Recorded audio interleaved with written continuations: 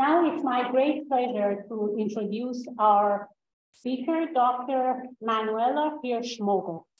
Dr. Hirschmugl is a tenure-track professor at the University of Graz and a senior scientist at Johannan Research, both in Graz, Austria. Her background is in environmental sciences, and she has a PhD in remote sensing from the Graz University of Technology. She has been working on a variety of different national and international projects in forest and vegetation monitoring on various scales. These projects included EU-funded grants, international development grants, and technology development for the European Space Agency. Dr. Hirschmugl is now a visiting professor at UBC in Dr. Bianca Eskelson's lab. Her main research interests are in vegetation and forest monitoring using different remote sensing sensors and techniques. Please join me in welcoming Dr. Hirschmugl. Thank you.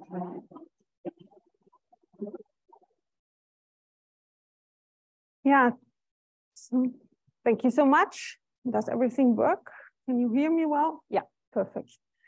So yeah, nice to be here today. Hello, everybody. And thank you for the introduction. And while thanking, I also want to thank my co-authors and colleagues, as this has been a group effort. And I would like to thank everyone who gave their input and worked with me on that topics. No, it's not working. Worked before. Okay.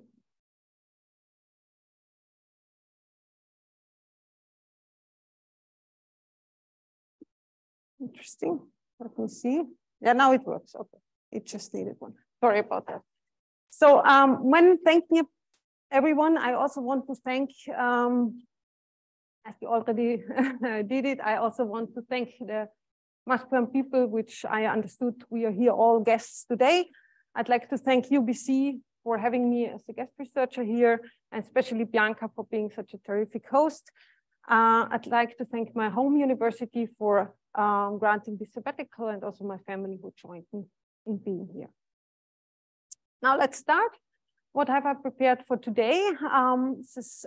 First, I want to say a few words about the state of the forest in Europe, about some issues we have with forestry and the policies we have in place or we are putting in place at the moment, and what are the monitoring needs in order to fulfill this or to reach these policies to have an impact.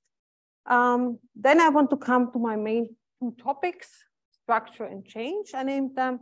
So first, I would like to talk a bit on forest structure and how can we map forest structure from different remote sensing data, especially LiDAR data, and in combination with satellite sentinel data.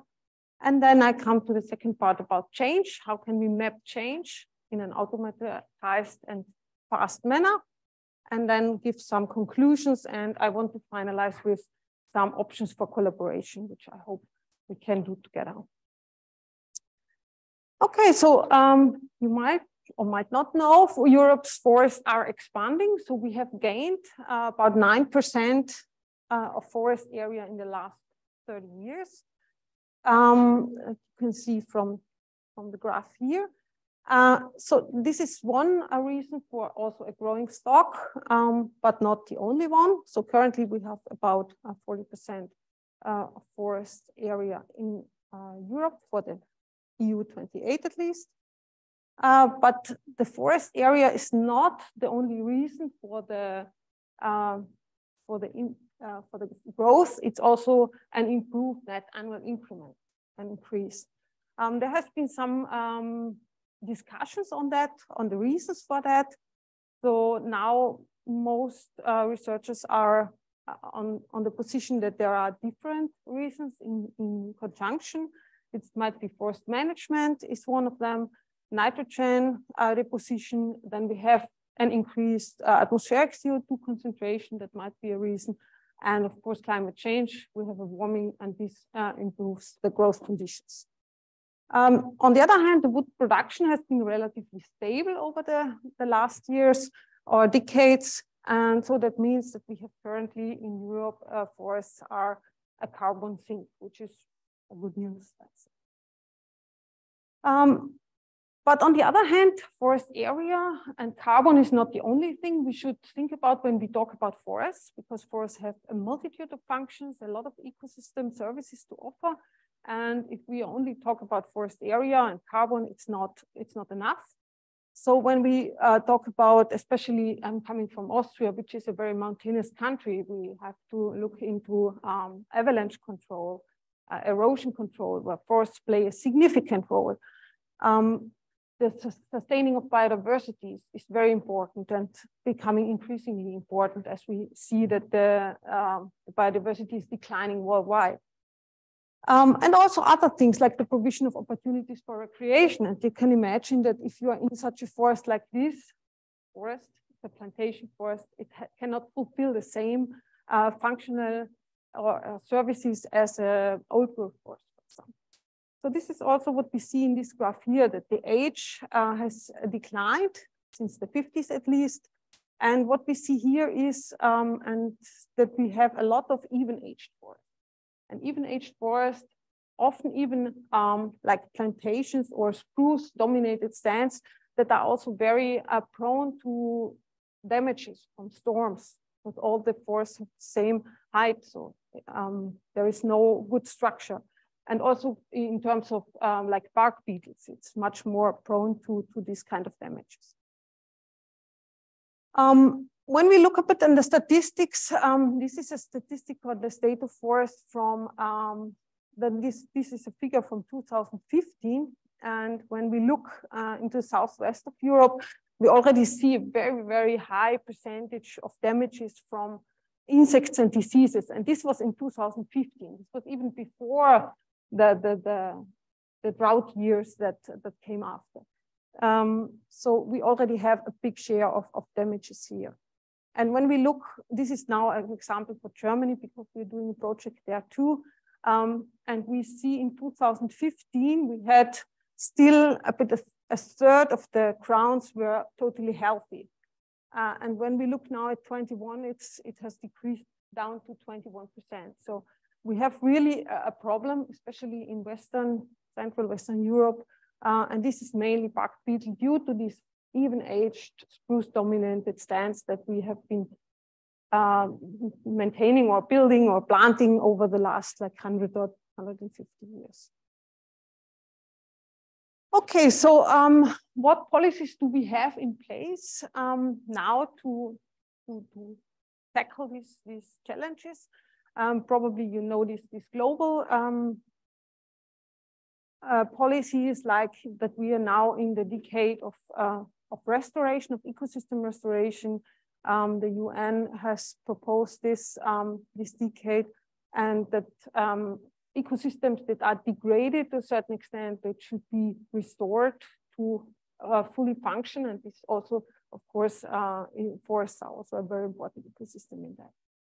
I don't think I have to talk a lot about climate agreements. We all know like the Paris Agreement and the importance of halting or slowing down at least climate change. And then there is also the policy on land degradation neutrality. That means that we should not degrade more land that we can restore. Ideally, we should restore more than we degrade. On the EU side, we have some specific policies. The biodiversity strategy is a very important document that is guiding a lot of the grants as well. So biodiversity is a big issue or has become a big issue over the last 2 years.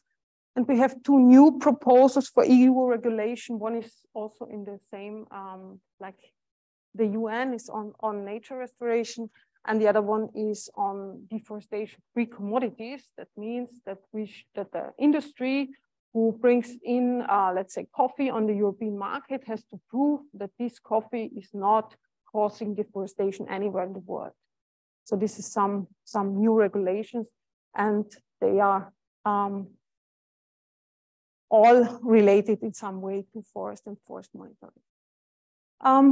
Here is the EU Forest Strategy 2030. This is also a lot of buzzwords, of course, like in these policies, this always the situation, but I want to highlight a few of them nonetheless, because they are very important, that we have to, that it's now not only about carbon, like it has been like 10 years ago, but it's really about the functionality of forest ecosystems.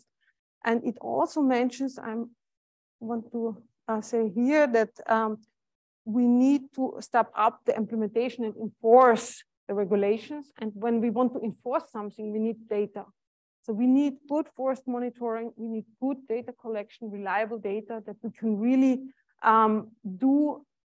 enforce that what the policies ask for, because otherwise we have a lot of regulations and nobody cares about it because we cannot prove it either way. So what do we need in terms of monitoring?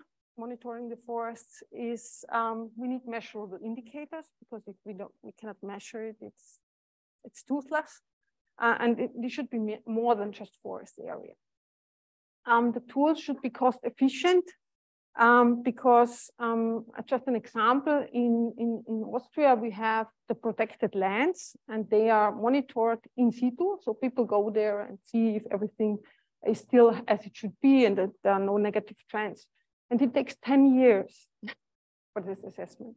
So after 10 years, you get a report and says 10 years ago, there was some problem. So what's the point? So we need really to be quick and cost efficient in our monitoring. Of course, the monitoring system should be transparent so that there is no fraud. It should be reliable. It should be accurate, or at least we should know the accuracy. That's also something, I mean, if we know the accuracy levels, we can assess how well to trust them. And also, what we have been doing in the past is like statistic sampling. We do sample plots and add up statistics, and then we have also very good monitoring, but we don't know about the local implementation. We don't know what's going on. Is there a leakage from this side to this? So that all sounds like a wish list for Santa Claus. So of course we know we cannot probably fulfill everything, but we think that combining remote sensing and in situ observations is a good way to go in this direction. We did also some user study, and I don't want to, due to time constraints, go into all the details, but I just want to alert you to the thematic products that were asked by the users. And we are already here now again in this change and structure part. So what is needed is forest area and change maps, disturbance, including the agent. What is causing this disturbance? Is it a storm? Is it the bark beetle? Is it just a use of the forest? Cannot be height, because it's always important in combination in order to see how much biomass, how much carbon is there. Canopy cover, of course, is also linked to biomass, and vertical structure is very heavily linked to biodiversity. So, okay, let's look at the structural parameter first. So when we talk about structure, what do we mean by it? There's a lot in this term structure that can be considered as structural information. It's like you see here, it's the, when you look from above, it's the tree on this plot here. Where are the trees? How are they clustered? How dense are they?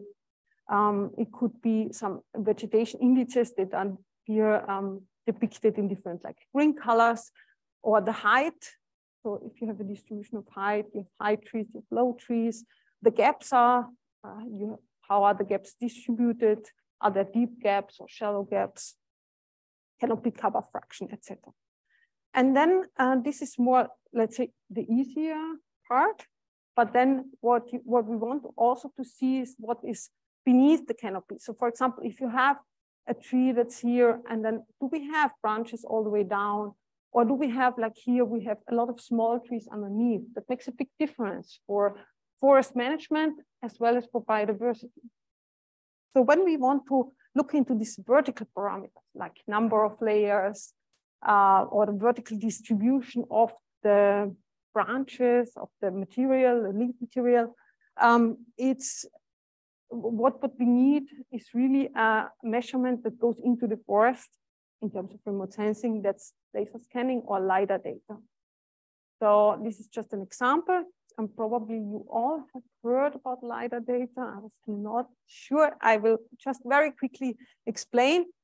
So LiDAR or laser scanning data is an active system. So the sensor sends out a pulse and it measures the time until the pulse returns.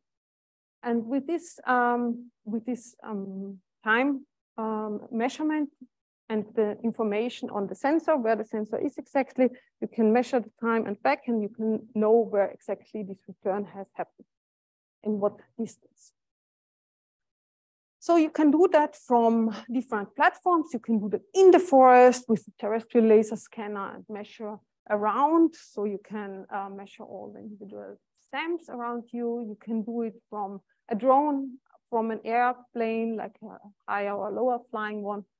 And you can also do that from space, so from satellite or from the International Space Station. That we have also, or we have had in the last 2 years, a sensor there. There are different laser scanning types. I will not go into detail, but what might be important is that, as I said before, when you send out the signal, you get a return.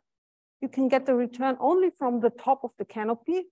So it's one return. You can get, but the signal is also able to penetrate the ground. So you can see, let's say, through the forest, all the way down to the forest floor. So you get another return here. So you can measure the height of the vegetation. And you can have multiple returns, or you can have even the full waveform, how it's called here, so that you know how much do you get in the different layers, in the different vertical layers. And then you can deduct back some information on structural parameters from that. Okay, let's first have a look at ALS data, airborne laser scanning. This has been around for quite a while, and this is already quite operational. So what we have done at Joanneum is a forest atlas, or forestry, digital forest atlas for the whole province of Styria. About 1 million hectares of forest area, probably not so much when you think about Canada, but for us, it's quite a large area and it could be extended. So we processed almost 7 million segments and then calculated it for every one of the segments. I can show you quickly this kind of atlas, how it looks like. Maybe. Okay. Just have a feeling on how we have different parameters here, like the dominant height, and you can zoom in every area and you get your information with color coded. So you get the canopy cover, you get the age, the assessed age, and the different species, and also the dominant height and an estimation of the timber volume. So this is some like operational project that's already out there. Back here. Okay. Some more complex parameters, which is more research oriented now, is that when we have these laser scanning point clouds, we can slice them down in vertical layers and we can try to get the ground base height, for example. So this is an animation when you look into vertical slices, and you can see nicely the star-shaped spruces here. And you go down 1 meter steps down, and you can see where the crown eventually ends. And you see the highest trees start up first, and then the lower trees come later, and you can really see also beneath the highest levels of the canopy. And you can also see smaller trees. What you can do with these slices, you can map out also the small trees. As you can see here, there's not only the big trees, but there's also small trees underneath. And of course, nowadays, everyone is doing AI. So we, of course, also did some AI projects. And what we did was to generate this kind of ground truth for some patches.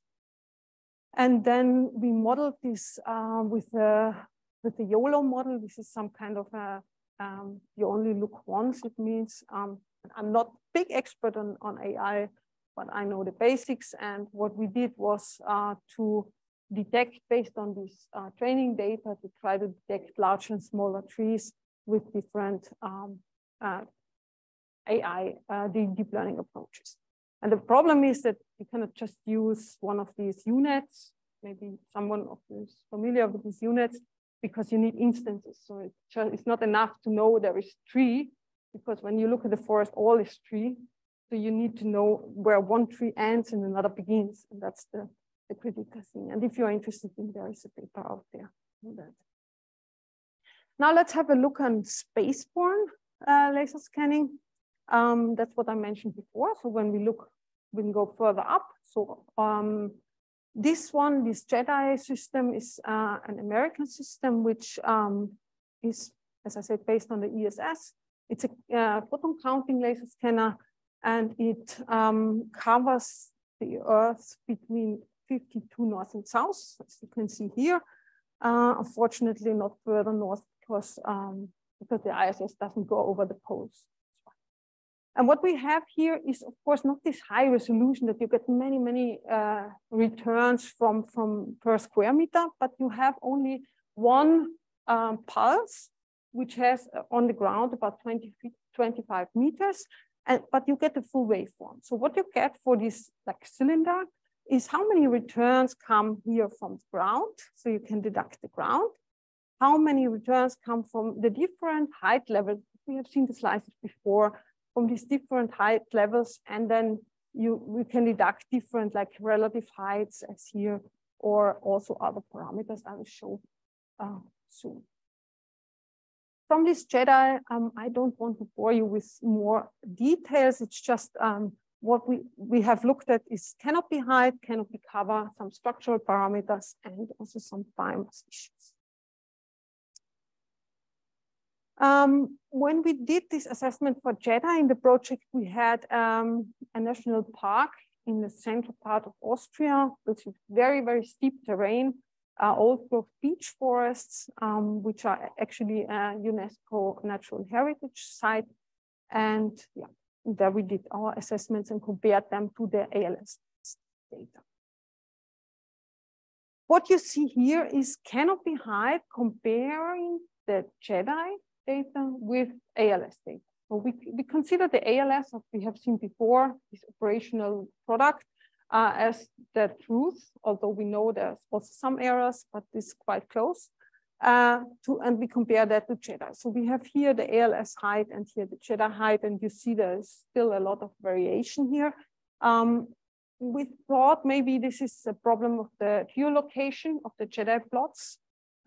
So we applied this geolocation improvement strategy by Hancock. It improved a little bit, but still not so much. And so what we looked here, and we see that the errors in height are very big as soon as the slopes are steep. So what we can deduct is that JEDI is very good for, let's say, up to 15, 20 degree slope. We get quite good accuracies. But if it is very steep, it's becoming a bit problematic. This is essentially the same as we've seen before. We just had a look also on the density of the forest. So when we take all forest areas, and here are the slope classes again, or if we take only the very dense forests, and what we see is that the RMSE is smaller when we have the dense forests only, but also the R square goes down. So it's a bit of a not so clear result. But in general, we can say that JEDI overestimates low canopies, underestimates high canopies, so it's kind of a leveling out. we see that steep slopes are less accurate, and generally this is also in line with some previous findings that I have shown. The next, we looked at the canopy cover or canopy closure. And also, again, here is a comparison. These circles are now, again, our 24-meter JEDI plots where we get one information. And here is, it is calculated from ALS, and here is calculated from JEDI. And we get some quite weird results from JEDI. They're not really fitting even after the geolocation has been improved. So this is what we get when we plot all the JEDI plots that we have here. Again, we looked, maybe it's the slope, and if we take only the relative flat areas, it gets better, but we don't have many plots left. So what we did, only not even 400 plots here. So what we did was we compared it to some visually interpreted canopy cover plots. We had more than 200 here all over Austria, where there are steep and flat areas, and wanted to see if the canopy cover would be better here. But we can see that JEDI is also very off. So, and not even only in the steep slopes, but in all the slope parts. So I would say JEDI for canopy cover is not a good option. Now let's look into the most exciting stuff from this JEDI is the waveform. So we, as I said before, remote sensing is a great tool, but you need to know what you can see there. So you need to be also in the forest to see, to understand the signals that you get. And this is what we did here. These are some examples of these JEDI plots. In JEDI, what you get is this black curve. In blue are the ALS returns, so the slices again, the percentage of the returns from the ALS. And what we see in reality is here. And what we can see is that the reality is quite nicely depicted. So it's a relatively one-layered stand, relatively low structure, and this is also nicely depicted. This is another one, which is more complex. We have smaller trees, we have a lot of undergrowth, and this is also nicely shown in both the ALS and also the JEDI. So what we did was we went into the forest and we kind of trained ourselves to understand the waveforms. And then we interpreted the waveforms. This is another example. And we interpreted these waveforms, a random selection, and this is then used as the ground truth to compare with our assessments. And this is some result. This FHD is the foliage height diversity. It's an index, quite old index, which has been used for biodiversity issues, and it's relatively simple. You just add up the natural logarithm of the layers, and what we can see is here that we have these low vertical structural parameters that they are depicted by low FHD values, and on the other hand, the high one. Here is again ALS, and here is the JEDI. So what we can see in comparison that ALS is a bit more distinct, but both data sets, they have some meaning and some information. But now, so far, what we have seen is all, when we talk about JEDI, it's all only on the plot. So this 25-meter plot we have here, and we know something. But what we want to do, if you think back on my requirements, on my wish list, we wanted to have it wall to wall. So we want to have every area covered. So what can we do to do so? So as I said before, we have these plots. We have for each plot information, but we want to convert it to a wall to wall so that we have every area, we have an information. What we use is the Sentinels, that are the two satellites, or more satellites, but the Sentinel program is the Copernicus program, the European Space Agency's like flagship program for Earth observation. And we use Sentinel-1 and Sentinel-2. Sentinel-2 is similar to Landsat. Probably you all know Landsat and Sentinel. Sentinel-2 has 13 bands, 4 bands in 10-meter resolution. Then we have 6 bands in 20-meter resolution covering the near infrared, red edge, and short-wave infrared bands. And then there are 3 bands in 60-meter, which we didn't use for this study because it's more for atmospheric issues. And the nice thing about Sentinel-2 is that it has a 5-day revisit rate. Every point on Earth is covered every 5 days. And this is just a spectral resolution again. So when we use, so we can use this one. And what we did was to process the Sentinel-2 data for the different bands and for a large variety of indicators, and calculated also temporal statistics. So I think altogether something like 160 here. And then we also included Sentinel-1. Sentinel-1 is a radar satellite. It's an active satellite. That's the good thing about radar, or more good things about radar, but one good thing about radar is it can penetrate clouds.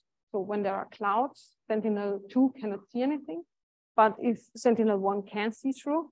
And the second nice thing about radar is that the radar signal also penetrates the ground, like we've seen before with the LiDAR.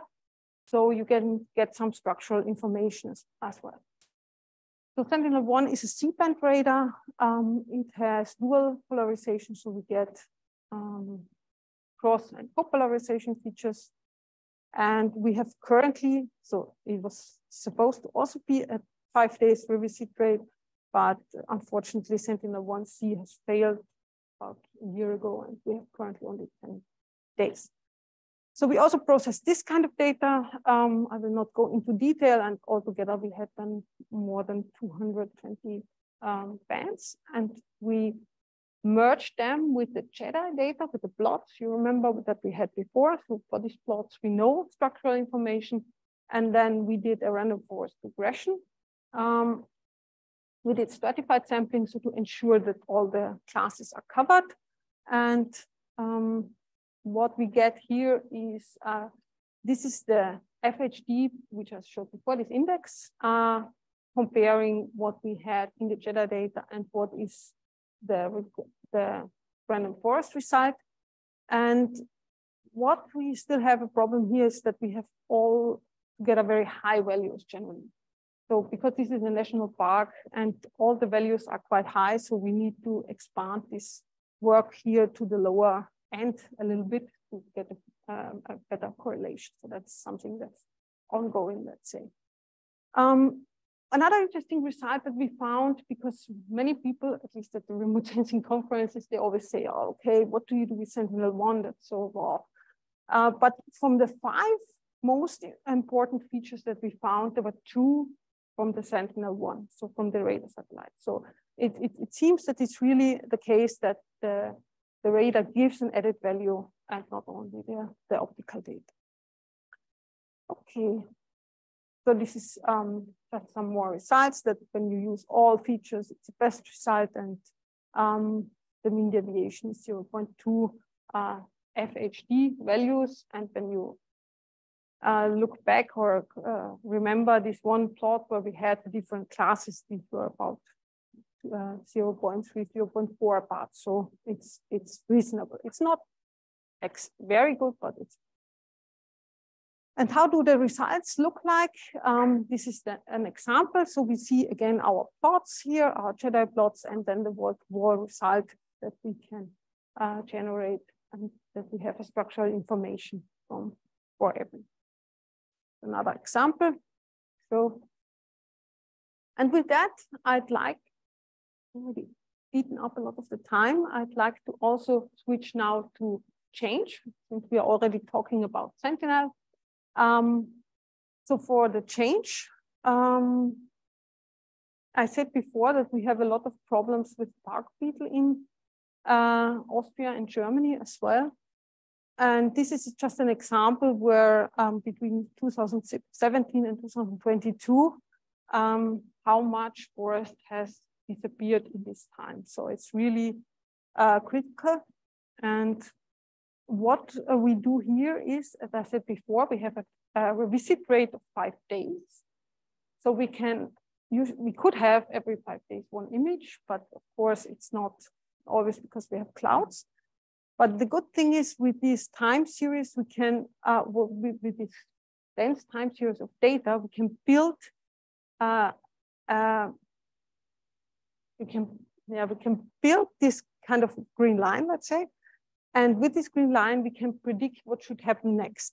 So if we look here, we see, okay, there's something going on and there are some outliers. Maybe these orange plots are some outliers, but they are not critical. But at some point, they start to get off the expected. And this is the expectation that we have that should happen. And this is a time series analysis where you can, in near real time, detect the change. And you might, I don't know if you are in time series analysis, there is different options like a harmonic model where each year would look the same. So if you use such a harmonic model, the problem is that if some year there is a delay in spring because it's very long cold, you would detect changes, although this is just a phenological shift.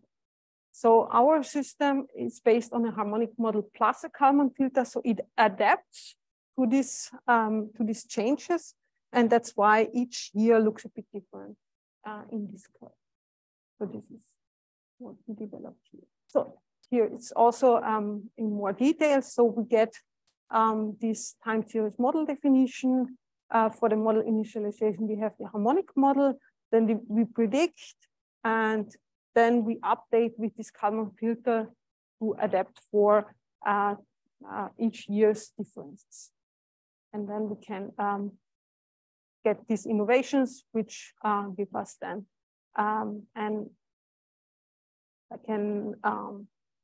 these innovations are these what we saw before in orange, that the further away you are from the expected value, the more likely you have a change. And there is also more details in this paper. And when we process this model, we can nicely see here in these purple colors, you see the dead trees, how they spread over time. It's always nice to show these kind of pictures because this is, I mean, it's not nice that we have this dieback, but it's yeah, how you see how much changes here. And in this FNews project, we also had it evaluated. So we didn't do it ourselves. It was done by the federal states in Germany. And the accuracies are quite good. I'd say it's overall accuracies so for the core area, about 90% over all the years. And you can see that some years are better, some are worse. This has something to do also with if you have long periods of cloud cover, your model gets a bit distracted, let's say, and the quality drops. We did the same for the European Space Agency for Austria, and we had a big, this is now not bark beetle, but a big storm event. So you see this front here that's going over Austria, and we did the detection here, and we could like also detecting very quickly after the storm, we can detect the areas of change.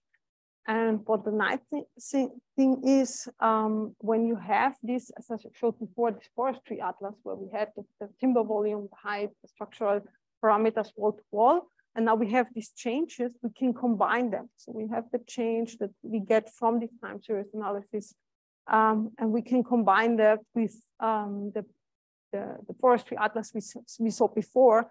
So we can estimate how much timber is going to be coming on the market, how much damaged timber, or how much structural, how much of which forest type is lost for this, and this we can do relatively fast. So this is some very nice, like operational products.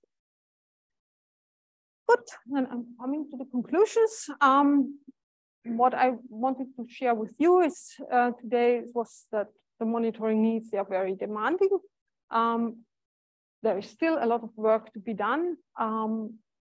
Yeah, especially I think the second point is very, very important because I have sometimes the feeling that the policy and the scientists are very far apart. So they define some indicators that we cannot measure, or we cannot, or there's always often a gap. And this is something that we should look more into and put more effort into that to come to the same page. What we know or what we do is that there is already quite advanced forest monitoring options with remote sensing. With ALS, we get the best results, but of course ALS is quite expensive and covering large areas. So there is also other options like space-based LiDAR, especially in flat to moderate terrain. The combination, I'm always fond of combining different sensors, different options like LiDAR and satellite data, image data is very nice, and also the combination, of course, with in-situ data. We need more ground truth data. The problem is that we have in Austria that the National Forest Inventory is not open. So we cannot use it, although it's really a treasure that's hidden and that only the institute that is deriving this data can use it. And that's really a pity, but we can only work with the frame conditions that we have. But this is something I'm always pledging to better include ground data. In terms of time series approaches, we are already in a quite operational stage for this new real-time monitoring. Of course, there's always room for improvement. There will always be omission and commission errors, that's clear. And what we are currently working a lot, especially my colleagues, are on these different damage agents. So how can we know, is this damage done by a storm? Is it done by bark beetles? Is it a result of a drought? And we try to figure that out also from the time series that we have. And this also feeds back into this regulation on the deforestation-free commodities, which is important because if there's a natural cause of a deforestation in the area where the coffee was produced, of course, it's not the producer's fault to cause that. Okay, so, well, what I would like to put on the screen, so for possible collaborations, just one first thing is very, very concrete. I'm working with a colleague on a paper on agent-based modeling for bark beetle behavior. So if anyone is very interested in that, please come have a talk. I would be happy to have some expertise there. Comparison of different vertical structure parameters, if someone is working on that, or comparing structural parameters in Canada and in Europe would also be highly interesting. Or any other research or teaching cooperation, I'm glad to start on, or any other ideas. So I will be sitting in the biometry lab of Bianca for the next month. So whenever you are around, come and chat. Thanks for your attention and open for questions.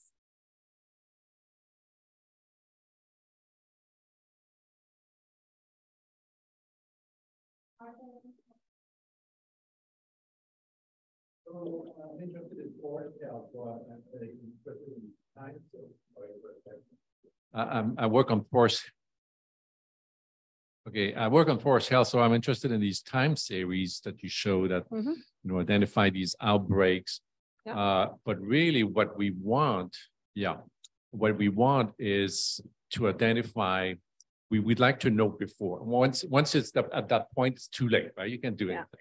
So really, it's early on, if you can catch that first little clump, that you could go and do some, logging or any kind of mitigation, that would be the sweet spot. And I noticed that there's some points that you called outliers early on. Could that not be some of those kind of ground zero of the outbreak?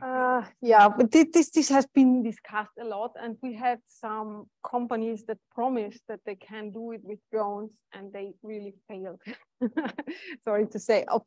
Although, I mean, we can detect it with the near infrared earlier than if you see it on the tree. So if the needles turn yellow, in the near infrared, you see it before that. So that's a bit of a head start, let's say. But of course, it's not that far ahead that you can really, it's not so much. And these outliers, I don't think they are really indicating something, because this can be just a rest of a cloud or something. So it's, I mean, of course, we can always look closer into that. And if we had reference data, but the problem is that we usually don't have the terrestrial data at this time in order to know what we are looking for or what we should be looking for. So it's a bit of a hen-egg problem. But if you had any information early on, and we could further dig into that. Yeah. So please don't expect miracles.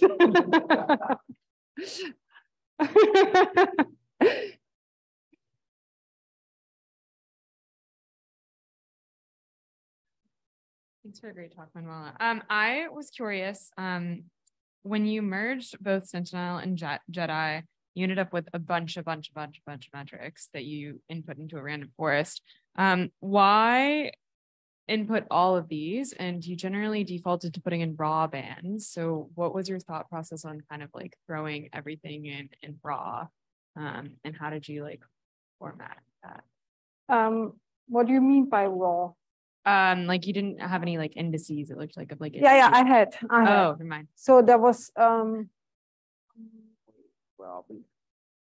so we had, these are all indices.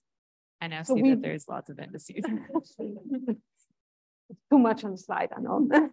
No, we had all the bands and the indices because we wanted to see which features are most important.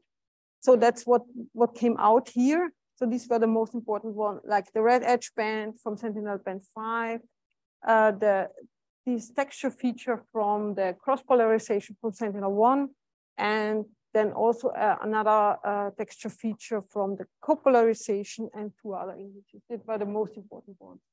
So probably you would get like almost to the same accuracy.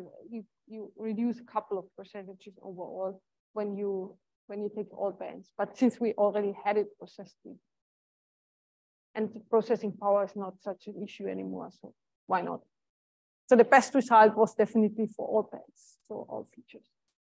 But when you use only the like 10 best, it's also probably close to the result would be very close.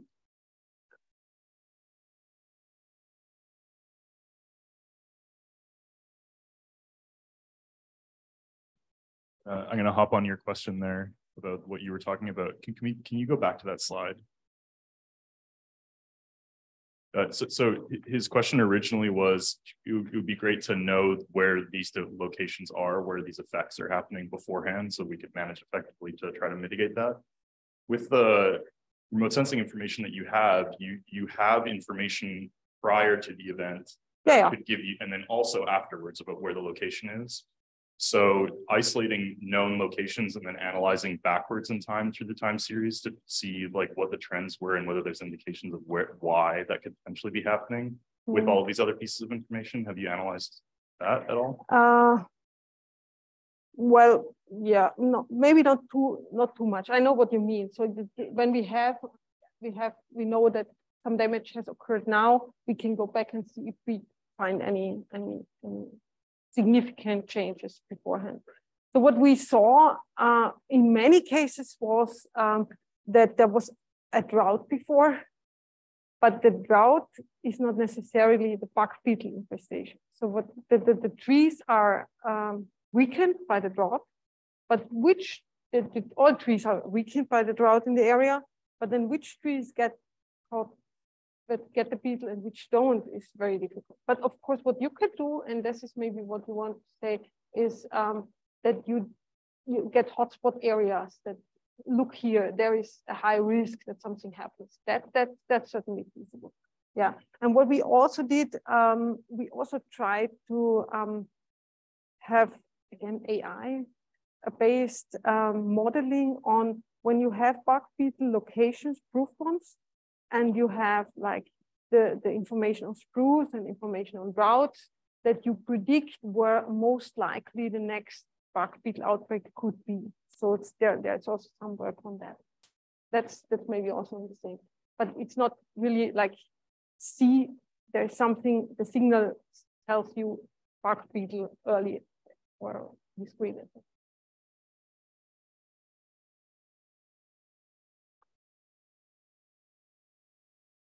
So very interesting. So I'm going to tweak on something else that you talked about, which is the coffee producers. So I work a lot in low and middle income countries where capacity is often an issue. And obviously, if you were trying to do it for that policy purpose of essentially imported deforestation, you're not talking about doing this in Europe. You're talking about doing this in various parts of the world. So I'm just curious, some sense of what the capacity constraints might exist globally, especially in low and middle income countries, to implement these kinds of techniques, and whether there's any sort of efforts within your own institution or European Union to sort of do capacity building around this. Yeah, we work together with Uganda quite a lot in South Africa because it's a priority country from the Austrian Development Agency, and they produce quite a lot of coffee too and tea.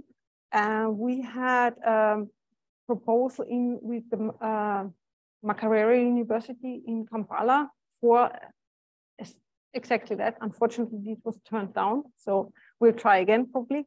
And what we have in terms of this policy, we have now a project open, but it is not so much on capacity building, it's more on building the system to enforce, so like working with the industries that they can prove that their products are deforestation free.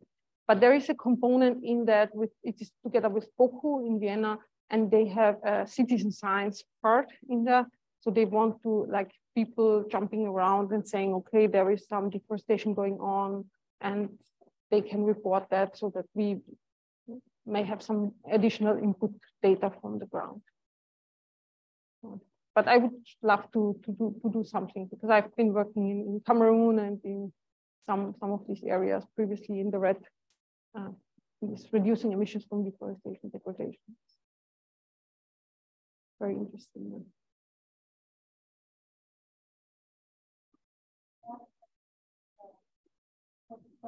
This is a really fast question, but I work on things that would be really affected by the EU regulation on deforestation. I just was wondering if it's widely known in the EU by like typical citizens, or just folks working on forests would know about this because it would have such big impacts on consumer goods. It's a proposal. So it's still a proposal for the regulation. So it's now open for comments, and we have to expect that it will be like leveled down, or I don't know how to see it in English. It will be not as strong as the proposal will be, but because the industry will take a lot of pressure to have it a bit more not so strict. So that's why also many people don't know yet about it, but it's in this phase and it will come. We just don't know in which restriction level it will come. And I can forward you the proposal if you want, if you're interested. Thank you very much for the presentation, Manuela. My question was, when you started your presentation, you not only talked about the accuracy of the systems to be used for identifying the structure and change, but also the cost and being efficient. In terms of the comparison you showed us, they were mainly related to the indicators and comparison of different tools. How about the cost? Can you please talk about the comparison of the cost and the duration of the time we would be able to get the data? Yeah, that depends very much on which system you use. If there's the ALS-based system, like I showed this forestry atlas, that was, I think it was about 400,000 euros for the whole Styria, for the 1 million hectare. It was actually, I mean, the data was already there for the processing, and you couldn't do it in situ because you cannot like visit every area. So in this way, it's difficult to compare remote sensing based approaches to in situ approaches because it's just a different thing that you get. Of course, cost is always difficult because in some, it always depends on the amount of funds, because for someone, I guess it's 10,000 euros is a lot of money. For the other one, it's not so much, so it's difficult. You mean compared to cheddar? Compared to cheddar, cheddar is free, but so that's definitely more cost efficient, but it's also less accurate, as we have seen. That's clear. And yeah, and ALS is only if ALS data is available. So the good thing about cheddar is that it has been available for 2.5 years now, but I believe it has stopped working because the spot on the it has already been prolonged for 6 months, and the spot on ISS is now booked for a different system. So I think it's, but there is another one coming. There is ISAT, which is another space-based LiDAR, and there is a new one coming from Japanese space agency, I think. So there will be other options.